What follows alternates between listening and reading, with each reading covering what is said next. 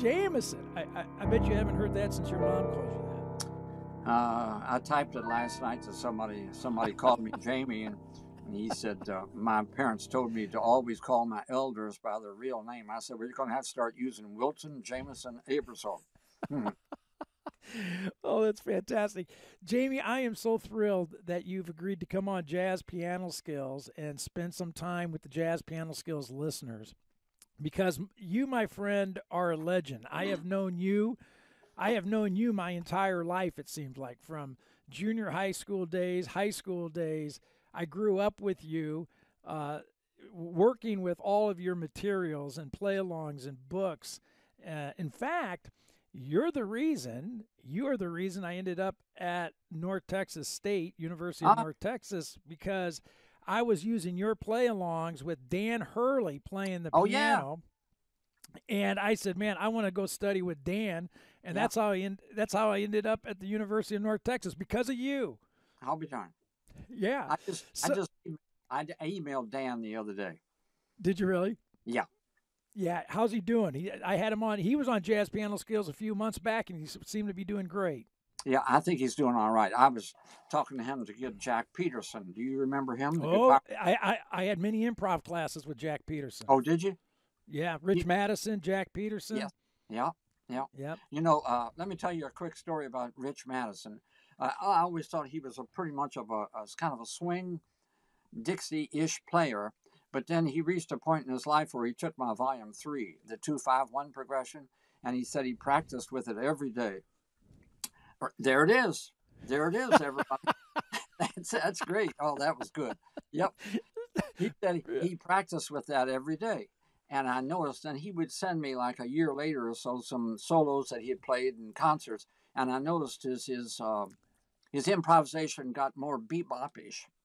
Oh You man, know, did it ever? a little moved out of the swing era and more into the bebop thing, and I thought it was interesting that he used that volume 3 to help him make that transition.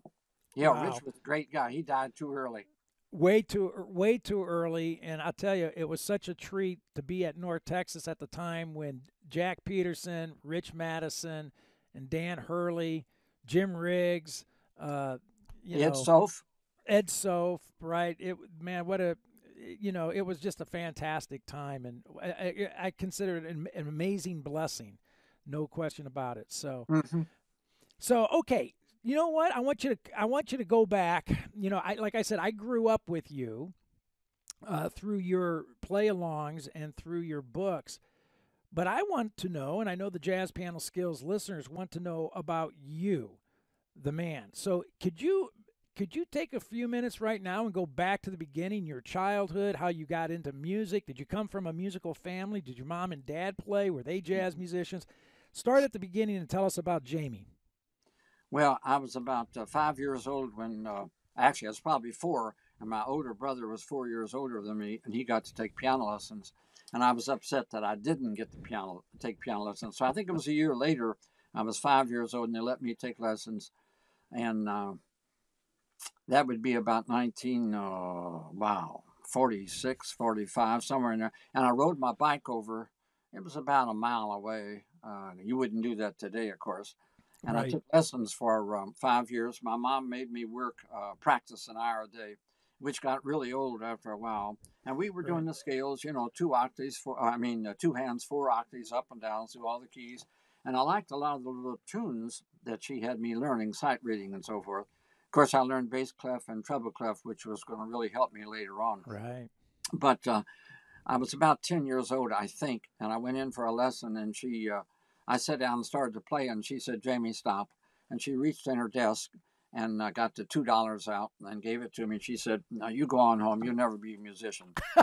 so, so that was my beginning on the piano. My mom and dad That's both hilarious. played music. We ate breakfast together and we ate supper together. And we might have eaten lunch together. My dad had a florist, which was right next to the house, which was just a block from where I live now in New Albany. Wow. And my dad, we wouldn't eat a meal until my dad had put 6 or 7, 78 records on the Victrola, RCA Victrola, in the living room. So I got to hear all these standards. No Yeah. jazz, not really. My dad liked Dixieland. He played the banjo. and he also Okay. played a little guitar. My mom played the piano by ear, and sang. And so they both loved music. And I remember them when I was really young. It seemed like once a week they would go to the Madrid Ballroom, a dance place in Louisville, for all of these territory bands were coming through every week, Right. different band, Right. and listen to them. And we'd have a babysitter then while they went over and danced. But my family was very musical in that regard. My dad also played the banjo on a WHAS radio show out of Louisville, Kentucky. I think they were called the Indiana Bandoliers. Wow. Well, anyhow, after I got fired from playing the piano, I made the natural switch to tenor banjo, and I lugged my banjo on two buses to Louisville, which is just across the Ohio River. But it would take me about an hour to get there and an hour to get home, and a 30-minute lesson and so forth. And I lugged my dad's go to play the banjo up the main street in Louisville. This was long before they had malls. So everything was concentrated downtown Louisville. And here's this little 11, 12-year-old kid lugging his heavy banjo up the street. I took lessons. Well, actually, I was still playing the banjo when I was 15 or 16 years old because I did some USO shows down in Fort Knox, which incidentally, it's entirely possible that I played my banjo on one tune I knew, which was The World is Waiting for the Sunrise.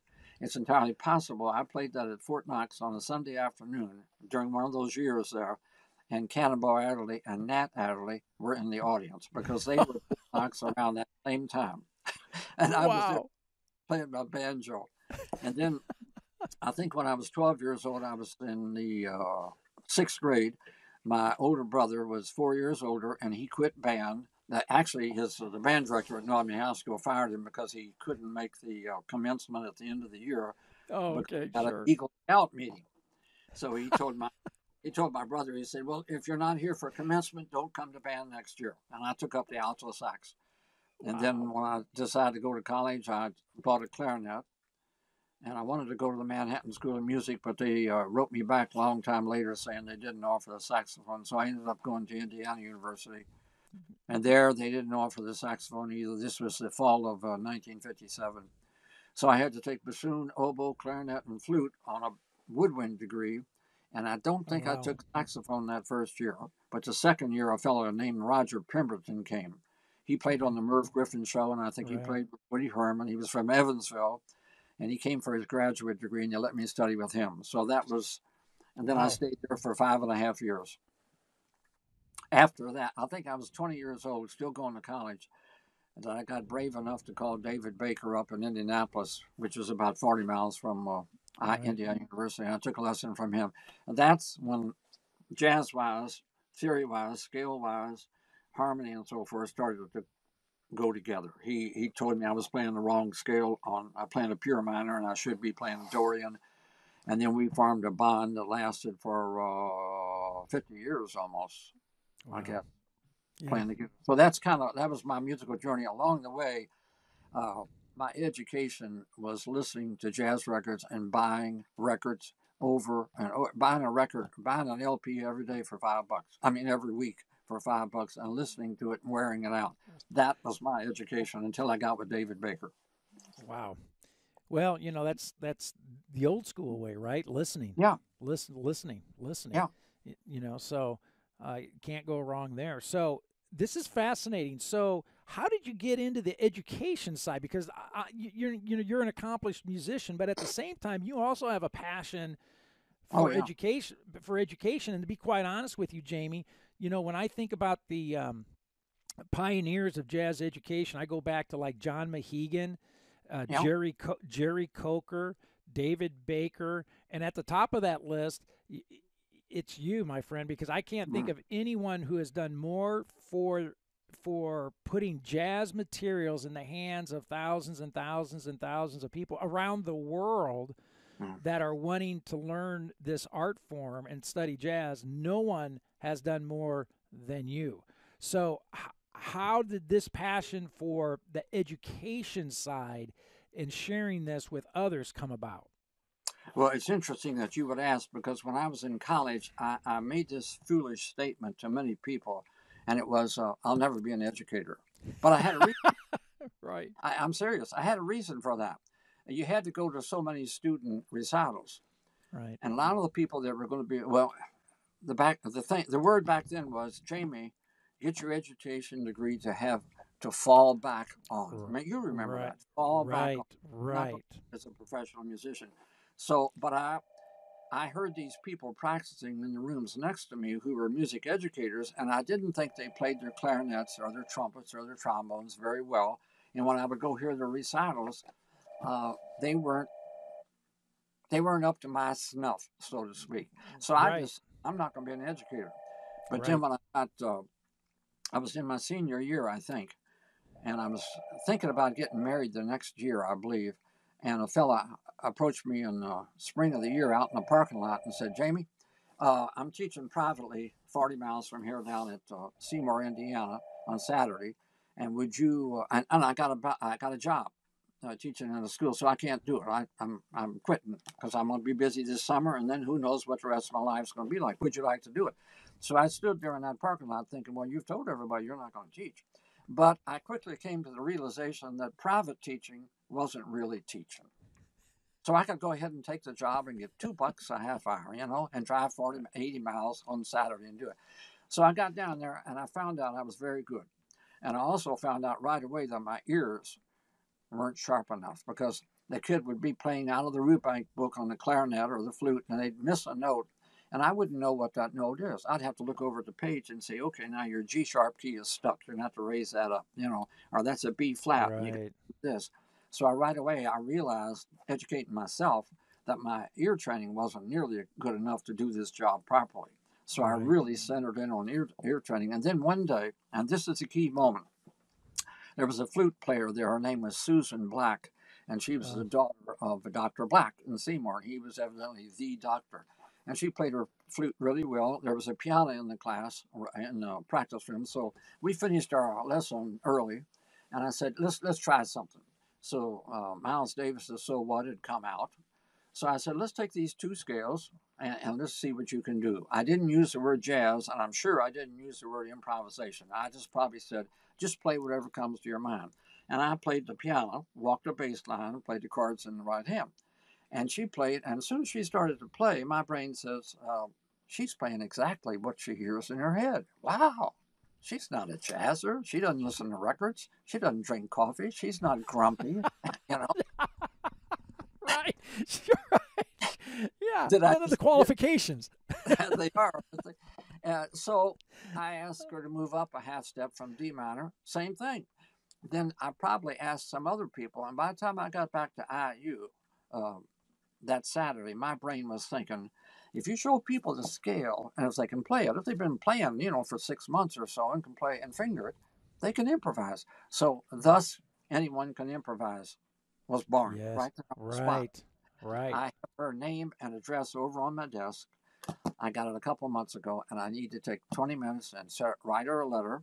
She's up in D.C., I think, and thank That's her. amazing. Oh my And thank gosh. her, because had she not done that, had she floundered, I would have Right. continued thinking that you have to have a big stack of records, you have to have a good instrument, you have to hang Right. out, this, that, and the other, but that's totally wrong. So that Right. got me on the education thing, and when I got out of school, I came right back to New Albany here and rented an apartment. We were married then, my wife Sarah and I started teaching half-hour lessons after school, and that gradually morphed into some kids that had been in high school. They didn't need help on the saxophone as much as some of the beginners, so we started doing jazz lessons. That gradually morphed a couple of years later. In '65, I was asked to do Ken Morris's National Stage Band Camps. It was a big band camp. So I Right. started them in '65 and traveled to several cities around the country. And there, I was encouraging people after supper to get together with me for a listening class. I'd take records and Wow. introduce Sonny Rollins and Clifford Brown and Wow. Miles Davis. And then we started a Wow. little combo. And then that morphed 7 years later into combo camps. We'd Right. hire a whole lot of people. We'd have a whole bunch of combos, and the rest is kind of history. But Right. that's Right. that's how I kind of gently walked into what we would call jazz education. And of course, I took with me at the very early stage a European harmony theory, which I never cared much for. Theory to me was, it didn't. I wanted to play. But Right. since we had our first camp, combo camp, I can remember Jerry Coker, Dan Hurley, maybe David Baker, and me, and we decided for the curriculum. And someone said, well, why don't we start out in the morning with a theory class? And I remember saying, oh, I don't think we want a theory class. Let's start out playing. Well, no. Well, they convinced me that some theory was good. As soon as I started that theory class with 30 or 40 kids, I said, theory's where it's at, because they're not going to be able to play if they don't know what they're playing. And Right. I don't play. I don't want them to hear I'm getting lost. I'm playing wrong notes. So I started pointing to the page where they were on the page. Here, you're lost. Stop. Let's start. And that was me. I've been that way ever since. Yeah, that's interesting, Jamey, because I tell students all the time, conceptual understanding drives physical development. I'm always saying that, if it's confusing or cloudy or foggy or fragmented here, then it's going to be confusing and fragmented here, right? So understanding like the music theory, the explanation of understanding what's actually happening is of great benefit. Yes, and you reminded me of something else. And you'll know this. Way back there, when the big band arrangements were written and so forth, the chord symbols did not necessarily indicate the scale that the soloist was supposed to use. Right. The chords were oftentimes written for the guitar or the piano player to voice on their instrument while the band was playing a big band arrangement. Okay, and of course that was long before I started writing out the scales and darkening in the chord tones for the songs that we're going to play. But so that was a precursor to taking this theory that you're talking about and trying to eliminate some of the confusion that goes on in people's mind. There you go. That's exactly right. So this education bug bit you, and Jamey Aebersold, as we know it today, it was born. But you have an entrepreneurial spirit as well. There's no question about that, because what you have built over the years is absolutely remarkable. So let's talk about the innovativeness of your dream, of your vision, and how it came about. Because, when you think about the play-alongs, those books, and you got a section for the C instruments, you have a section for the B-flat instruments, you have a section for the E-flat instruments, all contained within one book. You've pulled in these players, you create these play-alongs, tracks that people can practice with. I mean, that's very innovative at the time that you were doing that. How did that come about? Well, let me show you something. When I was in high school, I practiced with these. Play along? Okay, yeah. Modern Rhythm Maker's Record. Play or sing. Okay, got it. NBC Rhythm Section record. Right. So that gave me an idea, and then interesting. I may have had one Music Minus One by Irv Kratka. I remember Music Minus One. Right. Music Minus One, MMO, and they had one where there were blues. And Clark Terry. Clark would play a chorus or two with the rhythm section, and then there would be just the rhythm section for two choruses. And my brain said, "Oh, this is really nice, but I've got all of Clark's records. What we need are just tracks." Right. And that got me started, and we came out with this. Yes. Oh yeah. That's just volume one. Right. Just volume paper. One. Yeah. Volume one. Yeah. I typed. Yeah, but that book is phenomenal though. That's an amazing resource. Yes, it is, and it gradually morphed into.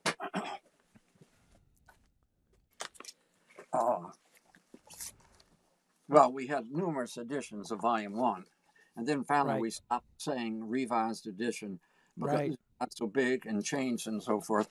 And now it's got 2 CDs. We've taken the original tempo on those recordings and slowed them down, and then we've taken. I'm playing piano on that Volume 1. Of course, everything I play is pretty much. What do you call it? No roots. What's that called? Rootless voicing. Rootless voicing. Right. Yeah, and then the Volume 54, which is very popular. I'm playing on that one too, and we transcribed thing to help piano players. To stop playing, the root down in the left hand and root position chords in the right hand to come up with sounds more like jazz. So that was 1967 when I came out with that. Actually, I think that came about with me working from 1965 on up to about 90 with the National Stage Band camps, because I realized the piano players and the bass players and the horn players, a lot of this it shouldn't be a big band camp. It should be a combo camp. These Right. kids need theory, they need private instruction, they need to get their eyes off the written page and start Right. seeing if they can improvise. So Right. that led to volume 1 in 1967, which was supposed to be the first and only one, you know. And then a couple years later, we did the volume 2 blues, and then we finally got up to doing volume 3 that you held up. Dan, I can remember Dan Hurley saying, "Why don't we do a 251?" I said, "Dan, nobody knows what 251 is." He said, "Well," I think he said something like, "Well, if we do it, they'll know." I said, "Oh, okay, let's do it." And of course, I really revised volume 3. We've got 2 CDs with it, got extended tracks, got all those licks and things. I play all the stuff on the piano. Right. If you sit down and listen to that as a beginner, and if that doesn't help you, then we're in trouble. Yeah, You know? right. You know that volume, that 251 volume, and then I think it was volume 16, getting it all Yeah. together, I think is what you called it. Those 2 volumes, Jamey, changed my entire life. Okay, now wait a minute. Volume 16 is turnaround cycles and Okay, 2-5. okay, Yeah, that one, the turnarounds, but then what is it, volume 12? Which one is getting it all together? that's 21. 21. Okay. Yeah, 12, 20. I just had it backwards. So yes, 21. That right there, that one. That one, the turnarounds and 251, that was like gold. That was good. like jazz gold. You, I can tell you were a great student because you're picking out the things that I always saw were extremely important if you want to play a solo. Right. Solos are made of bits and pieces of scales. Now, what's the big deal? Okay, scales. Nobody likes to practice scales. Scales are just scales unless you apply them. And as soon as you play jazz, you'll find you're playing bits and pieces of scales. And as Correct. you play one tune, go to the next tune. Oops, I don't know that scale. So you need Right. to work on that scale. Your fingers need to get Right. accustomed to it.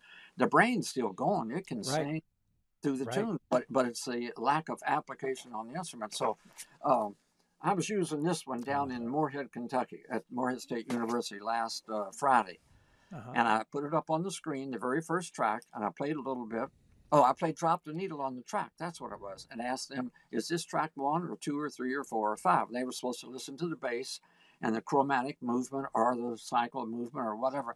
And after we talked about that for 10 or 15 minutes, I said, okay, now what do you do with this track? And the boy in the front row said, you solo over. I said, exactly right. And I'm going to solo through all 12 keys, 4 bars apiece. And I dove in, and the first phrase I played was B O do do do do e Uh-huh. ba do da do dee. And then I stopped. I stopped the CD player. I said, what is that? Nobody knew.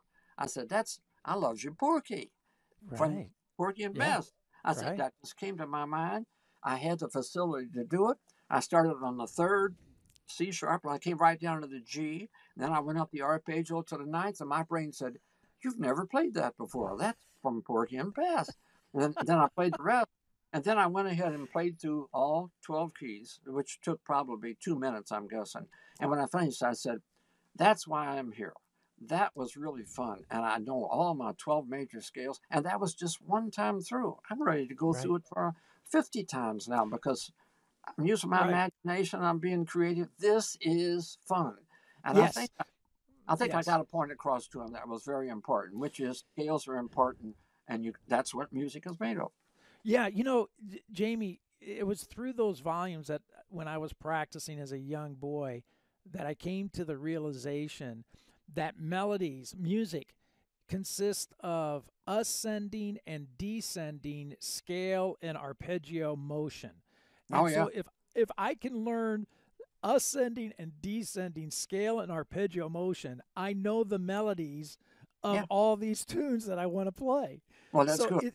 it's a huge revelation when a student can get to that point to where they realize, wow, Yeah. music is going up or down, and melodies are using scale and arpeggio motion to do that. Now that brings up something else too. You're talking about you did this. See, I didn't do much of what you just did there, the thinking part. I was over on the right side of the brain, excited about playing, and I just Yeah. played. Now the thought that I was playing a scale or a chord, I don't know when. Well, I was probably 20 years old when David Baker said, Jamey, what tune would you like to play for your first lesson? I said, well, I've been working on I Remember April. We played it. He played the piano, accompanying me.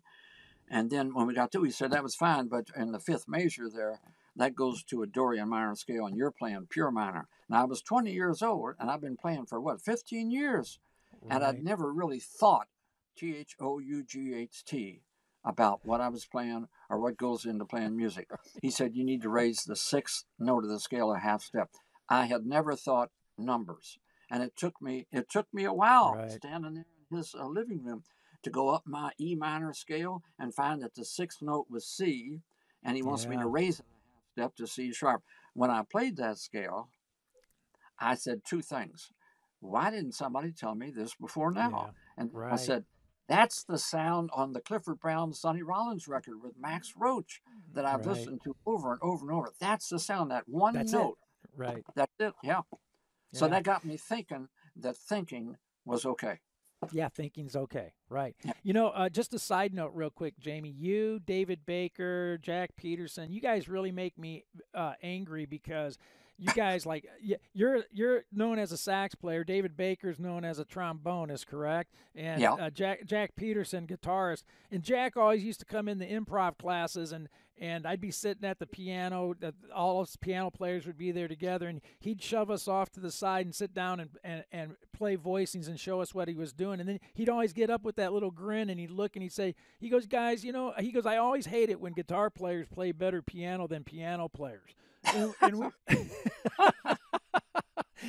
you play a very fine piano. David Baker, you said, is playing piano. Yeah. Jack Peterson. So how does as an instrumentalist, I want you to address that for a second, because it's important, I think, right, that instrumentalists have some keyboard chops. Oh my, that's why I'll be right back.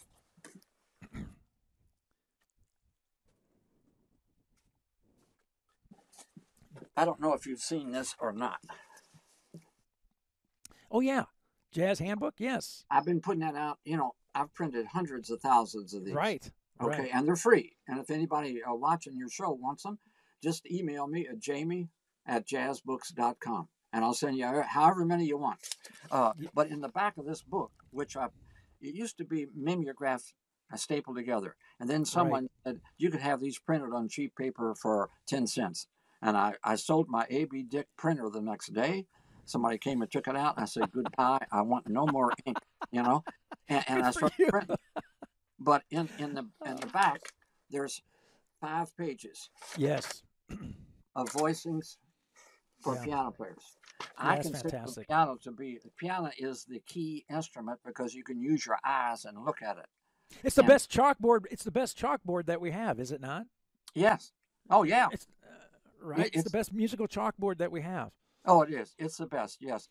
And you don't necessarily need to be able to play it. I can't really play it. I noodle at the piano. But every time when I'm answering questions, say in a class, someone says, Jamey, what's the fourth note of blah, blah, blah scale? My brain sees the keyboard right up here. Right. So important. Ever since college. It's right here. And I answer all the questions by looking at the keyboard and the intervals and the distance and so forth. Right. But this book here has beginning, and it's an encouragement for horn players to learn something about piano. Yeah. See, and I teach quite a few here at the school. I teach quite a few students instrumentalist improvisation. The very first question I always ask them is, "How are your keyboard chops?" And they kind of look at me like, well, I said, "Well, we need to fix that. You need to get some keyboard chops. You need to be." I say you just need to be a functional. Just be functional. You don't need to be, you don't need to be Oscar Peterson. Just be. You got to study enough to be functional. So, like what you're saying, the keyboard, that imagery is right there at the forefront of your mind. Can we take a minute and move this over to the keyboard for a second? Oh, yeah. Oh, absolutely. Absolutely. Let me move this over here and see it.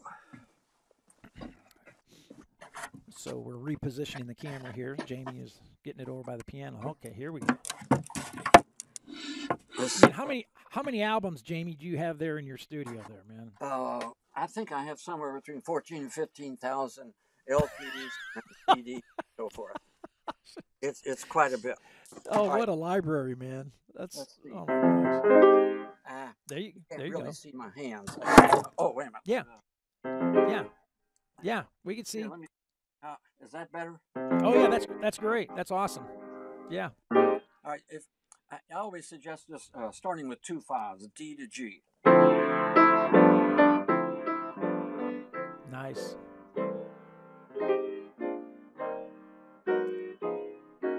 Nice.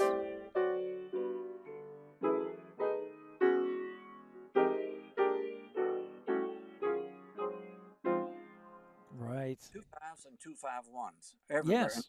And Right. 3, 5, 7, 9 in the right Right. hand. Right. And you're moving around the circle. Oh well, a little bit there, yeah. But I like to do 2/5 1s up and down in half steps. Up, There you go. and you can leave the top note there.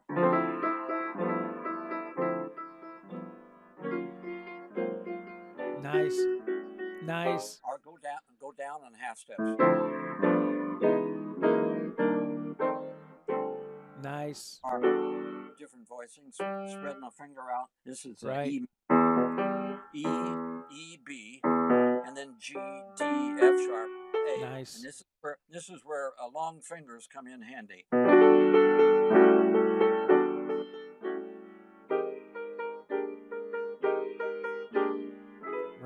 Right. Nice. Down in whole steps.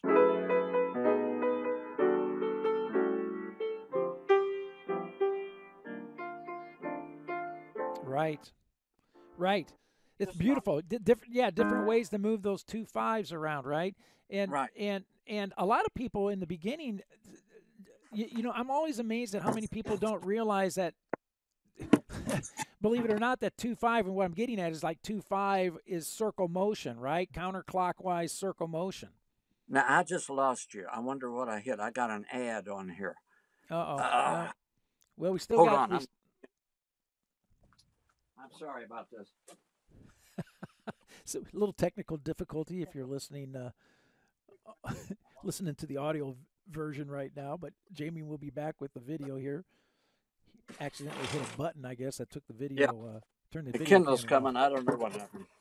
We'll get that back going, but audio is still live. So I hit something trying to move the rubber band.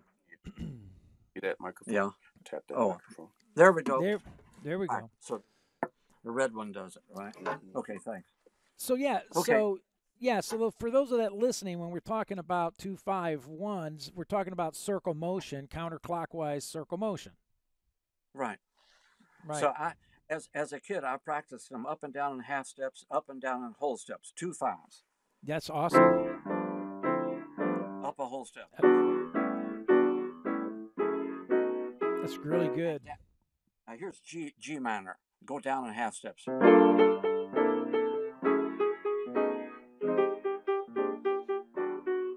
Now, how did you come to that? How did you come to that exercise? Did somebody show you that, Jamey, or how did you determine to practice that way? I just made it up myself. Okay, so you just said I'm gonna move in whole steps. I'm gonna move in half steps. I'm gonna play this 2/5 1 progression. Yes. Okay. Because I realized that once my fingers could feel the notes and I didn't have to look at the keyboard, then that's the kind of freedom I was looking for. Yeah. Right. Right. And then, of course, if you're soloing, then you take that. Here's something I think is hard for piano players to do, and that is to give up the root. Oh, big time. Oh, big time. Right. Give up the. In other words, you hit F, A, C, E, but you hear that as a D minor. Correct. You can hear it as F, but as far as the 2/5 sequence goes, you don't want to hear it as F. It is an F major chord, but D is a root, so you practice. Yeah, it's great. Just a left hand. While you solo,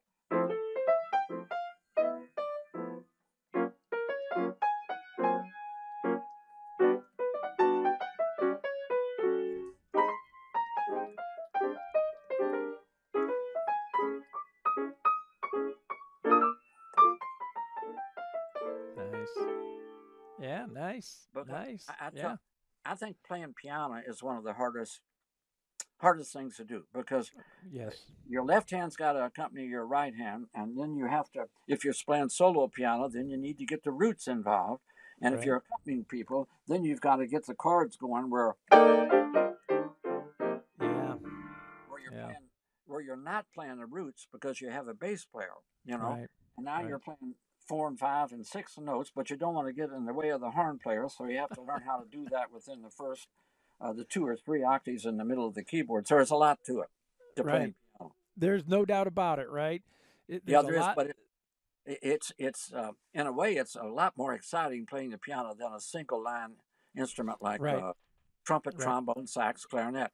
You got Right. so much at your and also it's good and it's bad. You can run the soloist in the ground by playing too much and too heavy too That often. happen. Piano players have a problem with filling up space. We like to fill up space, But, don't we? yeah, they want to hear those keys hitting the strings all the time. Yeah. All the time. Oh my gosh. Yeah, it was Count Basie. I heard Count Basie one time say, "Pay attention to what I don't play. Pay attention to what I don't play." Oh, that's Right? pay Yeah. attention to what I don't play. You know, speaking melodically,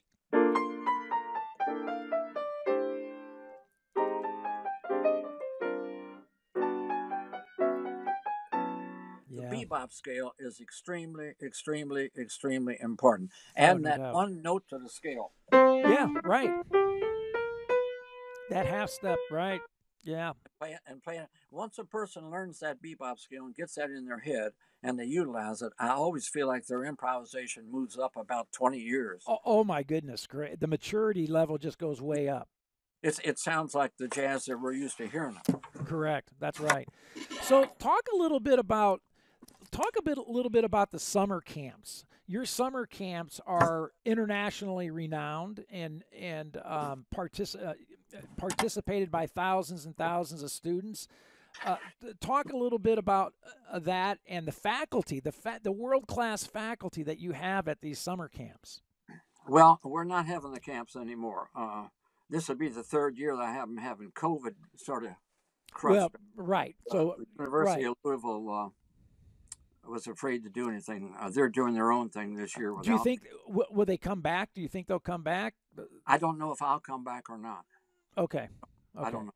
Yes, but we had about a 54-year run. I started out in '65 working with other people. I didn't own the camp or control it or anything, but I definitely tried to move the camp more to an individual basis where the emphasis was on improvisation and the individual as opposed to reading the notes on the page. And we Correct. found out there in about 1970, 71, 72 by having a couple of combo camps out in Utah at Brigham Young University. And Right. then the guy that was running the big band camps trusted me, and we put together the combo camps with David Baker, Dan Hurley, Jerry Coker, Jack Peterson, people like that. As a matter Wow. of fact, I remember the very first combo camp was the week after a big band camp up in Illinois, I think Champaign, University of Illinois. And I remember Rich Madison at the end of the big band camp telling me, Jamey, good luck on your camp this week. And I thought it was so nice that there wasn't any competition between big band and combo, and he was Right. welcoming us into this new era of combos. So Right. that's how we got started with that. They've been all around the world. They've been to Germany, Yeah. Scotland, England, Denmark, New Zealand, Canada, Australia. I think it's enough. Yeah. But we've introduced this idea of using scales and chords in addition to using your imagination and so forth to thousands and thousands of people who I think have taken it and then taught the people in their country Yeah. about Well, this one art form called jazz. yeah. Well, Jamey, you have to feel enormously satisfied and pleased that I don't know of any I have yet to run across any jazz musician anywhere at any time that is not familiar with Jamey Aebersold and Jamey Aebersold materials. And if you just think about that for a second, there's not a jazz musician in the world that doesn't know you and the materials that you've produced and helped students and musicians for years, for decades. I mean, that's got to be. Do you stop to think about that once in a while and go, "Holy moly! I can't believe the profound impact that I've had on this art form." I know I've had a tremendous impact, but I don't dwell on it. That's for sure. I wish we Well, had. I wish we had more people now doing it. Yeah. Uh, Well, Times have changed. I did a jam session about 3 weeks ago up in Bloomington, Indiana, at a high school after school. There was 21 people there. About 3 of them were band directors. And I asked them, because I had my overhead projector and screen, and I brought some play-alongs up to sell at $10 a piece. I asked mhm. how many people have any of my play-alongs. I think 2 hands went up, and they were probably the band directors. The young kids today haven't really heard of Jamey Aebersold. Yeah. They don't Well, know. I don't know what's, well, well, you okay. know what? Don't feel bad about that because it wasn't too long ago. This was before Ed Shaughnessy died. I was on a plane back from California to Dallas, and Ed Shaughnessy was on the plane. And the flight attendant, he was sitting a few rows back. We had a long conversation as we were waiting to board on the plane, and the flight attendant came to me and I said, "Hey, you got one of the greatest jazz drummers to ever live on the plane." And she goes, Oh, "Who?" And she goes, "Who's that?" And I pointed back to Ed Shaughnessy, and she goes, "Who is Ed Shaughnessy?" And I said Johnny Carson show. And the flight attendant said, "Who? Johnny Carson? Who?" So, so if people aren't remembering Johnny Carson, man, you're in good you're in good company. yeah, that's right. No, times change. But the main Oh, thing I've always said is, let me hear you play. Let me hear you play. And within, 4 measures, I can tell if what they're playing is coming straight from their hand yeah, or if right, they're just moving their fingers. And it's a right. bunch of, what do you call it? Gibberish?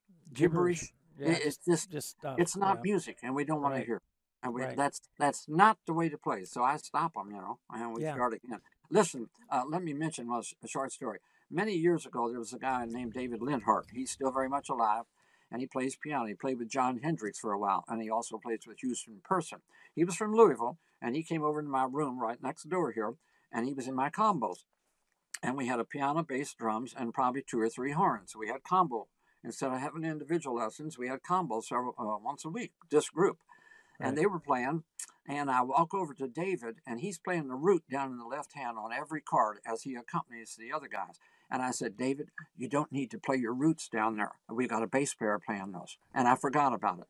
The very next week, we're playing. I'd forgotten all about that. He's playing the roots up in the right hand. I came over and said, David, you don't need to play the roots up here in the right hand. We have a bass player. And he shouts to me. He's a teenager. He shouts, well, you told me not to play him down in the bass last week.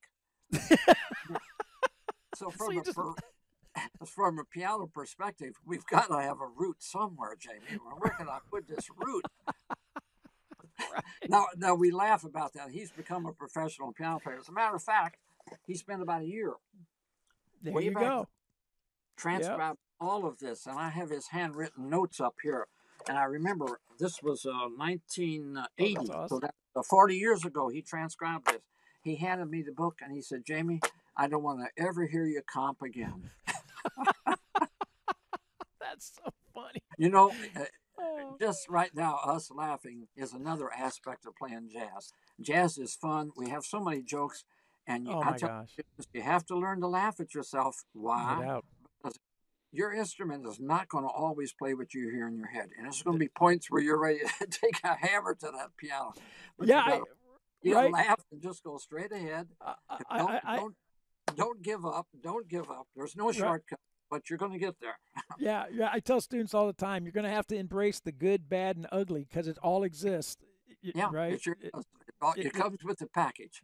it comes with the package. So, Yeah. okay, I'm gonna throw out. I want to throw out for our jazz piano skills listeners. I want to throw out some uh, jazz concepts, some jazz skills, and I just want you to talk off the top of your head. Give the listeners some do's and don'ts about how to approach this topic. Okay, so I'm going All to right. just throw number one, tune study. Students that are wanting to increase their repertoire, increase their ability to play tunes, what are some recommendations that you can give listeners, the do's and don'ts about approaching how to properly learn tunes? Well, I think myself and most of the people in my era, before the books came out that Jamie provided for us, to give these melodies away, we listened and we Right, listened and we listened and we listened and we listened. And then finally we went over to our instrument. I would go right, to my saxophone, try to play that, right, that melody, just the melody. right. And you got to do the same thing with the piano. But like I said earlier, the piano, you have more to do. Wow. you play that melody in the right hand, and you want to play chords in the left hand. Right. And if you don't, a lot of people that came to my camps over the years. When they go home, they don't have anybody to play with. All right, and they don't have any instruction. They don't have a class to go to. So their comment is always, "I keep forgetting these tunes." Well, I go back to the way I learned to play, which was I'm still playing these records by Art Blakey and Bill Evans and Herbie Hancock and Sonny Rollins. The music is going on all the time, so how can I forget the tune? Right. Now, I may forget how to finger it because I haven't played it in a while, but that just takes some practice. So I think for me, getting my mind to hear those tunes and think about the intervals that it took to put that melody together, and then the books that you could get if you're a piano player that would, for instance, show you absolutely the non-root voicings. Just show you a couple of them. I've always said I would rather the band director at high school, if they're playing B flat blues and F blues, then please buy this. Back then it was probably $6. Have the student memorize one chorus of what I play, rootless voicings, and play that, because that's going to be better than playing root position voicings through the whole tune with no imagination. So I think to immerse yourself in one song, for instance, to start with, and then learn that melody, be able to play it slowly, then maybe work it up to tempo, but don't bite off more than you can chew. And it's a long process, I feel, for the piano player. Much more difficult than for trumpet or saxophone. Yes, sax, agreed. you play scales, you play your notes, and you're ready to improvise. On the piano, you start to play, and nobody's playing that root, and you can't even hear what the note is of the scale you're playing. So I think this is where I think piano books do come in very handy for a piano player to learn how to get their tunes together. We say, do you know a tune? Now I'm going to move over to the piano just for a second. Okay.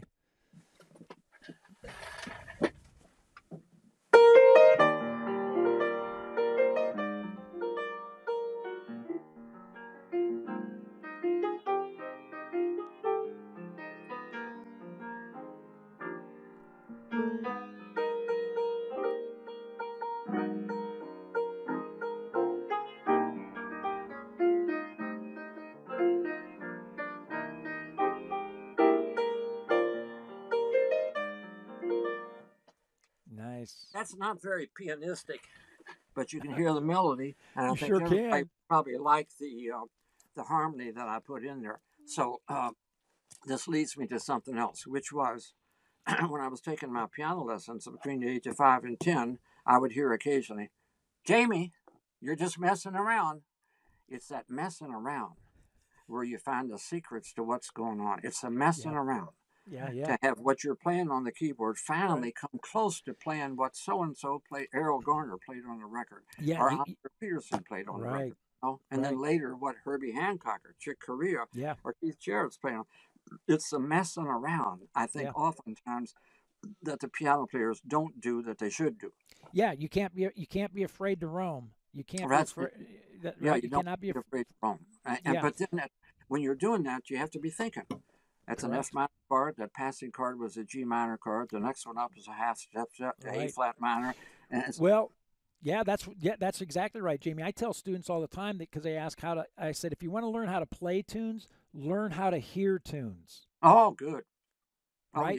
Learn how to hear tunes.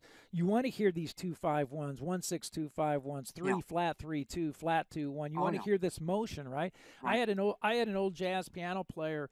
I grew up in Illinois in the Quad Cities, and there's an old aviator from Decatur. His name was Warren Parrish, and Rich Madison knew him well. And he said to me, I asked him one time, I was a young kid, and I asked him, "Warren, how is it that you know so many songs?" I said, "Anybody request a tune, you can play it. Any key, you can play it." I said, and he took his little cigar out of his mouth, and he looked at me like, Jamey, like I asked him the dumbest question in the world, and he blew the smoke out of his mouth. He said, "What are you talking about?" And I said, "How do you know so many tunes?" And he goes, "Bob," he goes, "they're all the same." So think about that. He hearing music so well that he's hearing all this harmonic movement that exists in all these tunes. Sure. So the melody may be different, but a 2-5-1's a 2-5-1. You know, Yeah. so at the time I thought at the time, because I was only 14, I thought, what a kook. These songs are not all the same. He does it. He's nutty. He's nutty as a fruitcake. Well, now Yeah. 40 years later, and after a lot of teaching, I look Yeah. back and I marvel at how profound that statement was, Yeah. and in the depth of which he understood music. Right. And that brings up another thing. Jazz education. See, that man wasn't thinking jazz education. And if you mention it to him, he would probably say, why do we need jazz education? All you have to Right. do is hear, you know? That's right. That's right. In fact, Jamey, I'll tell you, I went home from college one day and I went and listened to him play, and I said to him, I said, Warren, I really enjoy your use of the tritone sub. And he Ah. goes, he goes, what the hell's a tritone sub? And I said, well, like when you went from like that D minor to the D flat 7 to the C major, and he said, you mean the flat 2? And I said yes. And he said, well, then why the hell didn't you say that? That here's volume 1, the last track. Right. Yep. There you go. See, and a lot of people back then were saying, Jamey's giving all the information away. He's oh really? I can remember a very professional. Well, I'll say it was John Laporta. I was at a big band camp at Storrs, Connecticut, and we had gone out with somebody in their car to get an ice cream cone. I'm in the back seat, and I just come out with my first play-along record. Of course, it looked like this, right, with LP, right. that I lugged on the airplane up there and was trying to sell a couple to the students. And he must have understood that my first 3 tracks were Dorian minors. So he's eating his ice cream, and I'm in the back seat, and the guy's driving, and John says, I don't consider to be the Dorian minor scale to be an entity in itself. Well, that went right over my head until I got back to the dormitory, and then I realized he didn't like my new approach to jazz improvisation of telling the student what the scale is. At that time, I didn't even darken in the chord tones. As a matter of fact, there was a scale page, and I just put the symbol F minor, period, F minor 7. They were supposed to know that scale. If they didn't know it, they went back to the page. But my point in saying this is, I think I was of the opinion early on that if you showed the person the scale that's being sounded, that would help them to play the sound and to possibly make music and improvise and feel good about what they're doing and not give up.